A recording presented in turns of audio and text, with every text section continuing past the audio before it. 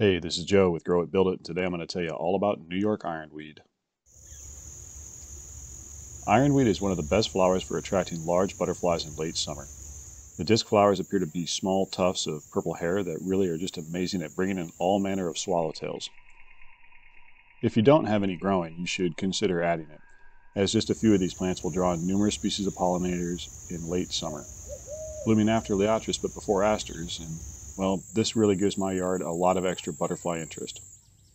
And while there are many species of ironweed that have isolated or overlapping ranges in North America, I'm going to be focusing on one in particular, commonly known as New York ironweed.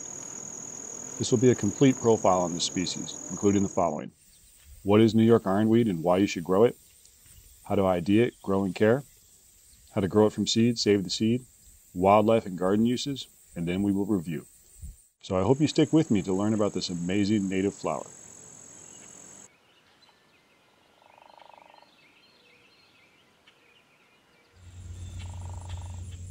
So what is New York ironweed? New York ironweed is a perennial wildflower native to eastern North America. Scientifically known as Vernonia Noveboracensis, it can reach heights of 5 to 8 feet tall, blooming pink to dark purple blooms in late summer to early fall for roughly 4 to 8 weeks. It does a great job of attracting pollinators, particularly butterflies. I should note what it is not though. As I mentioned in the intro, there are lots of species of ironweed, and they can have a lot of similarities, which can make them very tough to ID and distinguish. And this info can be important, as while New York ironweed can only spread by seed, other species of ironweed can spread via rhizome root, which will be aggressive and colonize areas. I document much of this information in an article where I compare different ironweed species that I'll link to below. Why you should grow New York ironweed. Beauty. Mature New York ironweed plants will put on a showy display of color in late summer. The individual blooms are interesting and beautiful by themselves, but the numerous florets give a powerful effect. Sort of like now you can see the forest instead of the trees.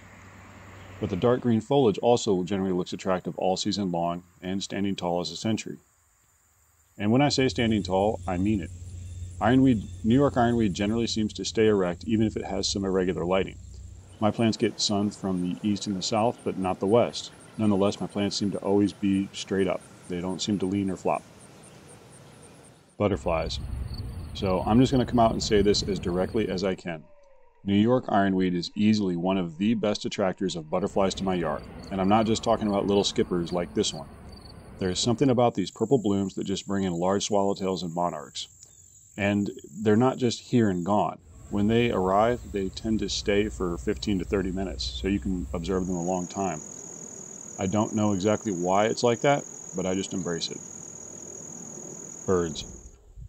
New York ironweed seed heads will attract various songbirds in winter, providing food for them. I can generally find evidence of birds snacking on these seeds. The stalks also tend to stay upright, only being knocked over by deer in my backyard, etc. And I always want to point out, if you guys are liking this content, please give me a thumbs up and click the like button, as it really helps me out and I do greatly appreciate it. Also, this entire video does exist as a couple of articles on my website. One is a profile on this species which will mirror this info directly, so you can save that for a quick reference. The other one is a guide on all sorts of different ironweed species, comparing and contrasting them, which I will link to that below also, so you can figure out which ones are native to your area. Okay, so for characteristics, identification, and growing conditions. The stalk of New York ironweed is usually green to a reddish purple in color, has some ridges running vertically on it, and it will generally be smooth or sparsely hairy. The leaves are alternate on the stalk, so one on one side, then you move up a bit and you have another leaf on the other side, and sometimes they are still pretty close, but it will be alternating like that. The shape is generally lanceolate or elliptic, and they usually grow 2 to 6 inches long with serrated margins. The margins can sometimes resemble a ripsaw cut or be very small teeth. For flowers, numerous panicles or coriums of purple flower heads will be at the end of the stems. Each little flower head is made up of 10 to 50 individual flowers, and all these flower heads combined make for an impressive display. Blooming starts in mid to late summer, and the total bloom time can be up to 8 weeks with various flower heads opening and closing, but you can expect a super bloom for roughly 4 weeks. The root system of New York ironweed is clump forming and fibrous, but tough. Now I have to say I have never dug up my plants at all, and I'm not going to do so right now because it's February to show you, but I have had these plants in this location for 4 solid growing seasons. Nothing has ever spread, and I've actually had 0 volunteers in that time. Now, why am I stressing this point? Well, as I said earlier, many species of ironweed do grow rhizomes. If you don't know what rhizomes are, they are underground horizontal stems that will travel far and wide sprouting new plants. Some example of plants that do this would be common milkweed, bee balm, Canadian goldenrod, which seemingly grows everywhere. But certain species of ironweed will do this as well. However, New York ironweed does not, per every reference I've ever found and by my own experience. So if you are buying seed, New York ironweed should be safe. Also, if you're foraging seed from a friend's house or your grandparents' house or something like that, make sure you ID the plant successfully, possibly even digging it up in autumn to check if it's producing rhizomes, because this plant can be hard to identify.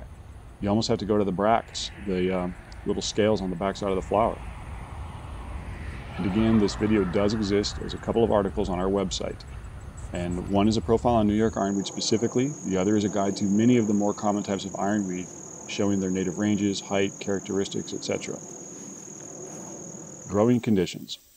For growing conditions, New York ironweed will grow best in full sun, moist to medium, moist soil that can drain. It can tolerate occasional flooding and does well near ponds, lakes, and streams. For soil textures, the texture doesn't matter as much as the moisture level. It can go anything from sandy loam to clay, but you just want to make sure that it does have regular access to moisture. So you can see this massive patch here that I'm showing you is actually surrounding a small little creek. So it's happy there and it grows very well there. But medium moisture is fine, as these clips show.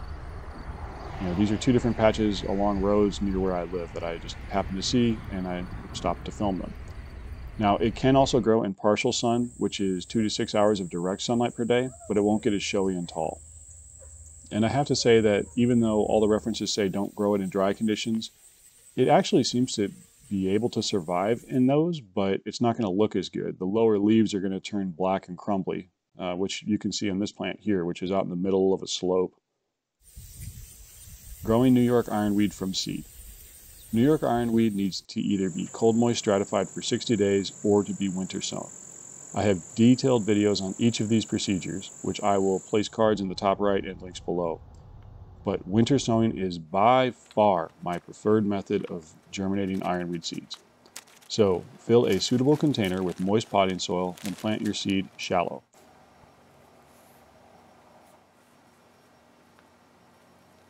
I like to place about 3 to 5 seeds into the soil and just press them in with my thumb. Then I'll give a light dusting of soil on top, not totally covering anything.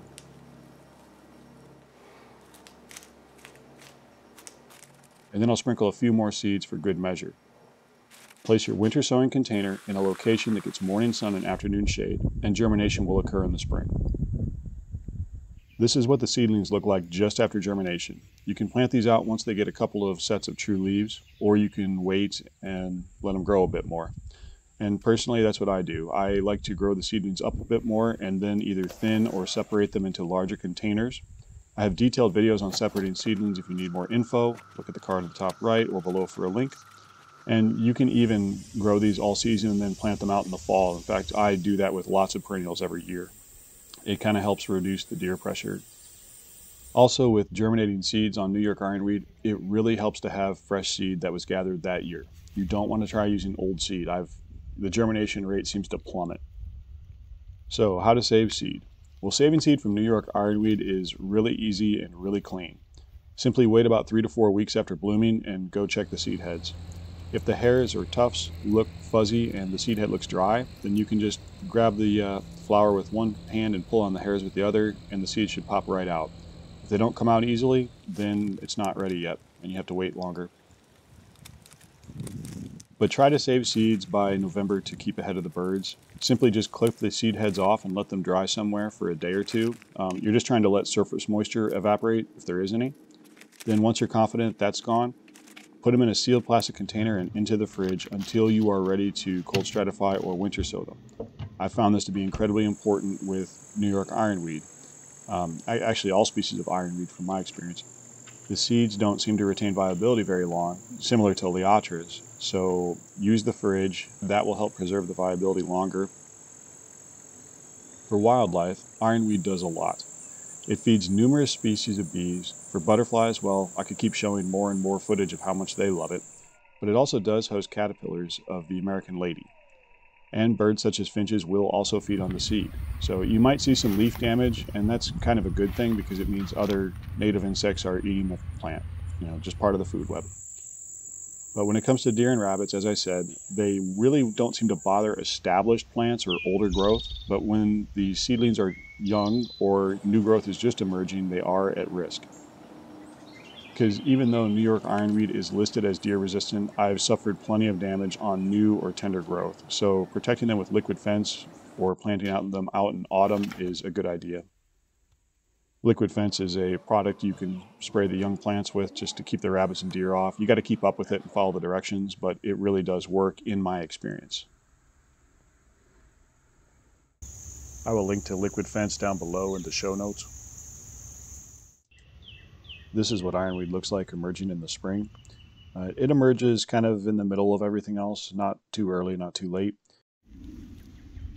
For garden uses, New York ironweed is great for a focal point of an open flower bed or the back of a formal flower bed due to its height.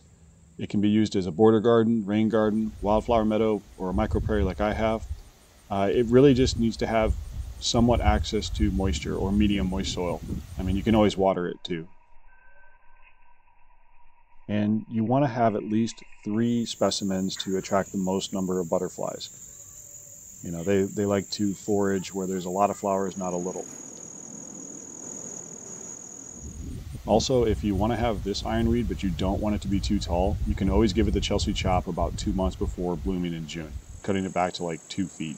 That will make it more shrub-like and shorter, and I'll have a link below on how to do that.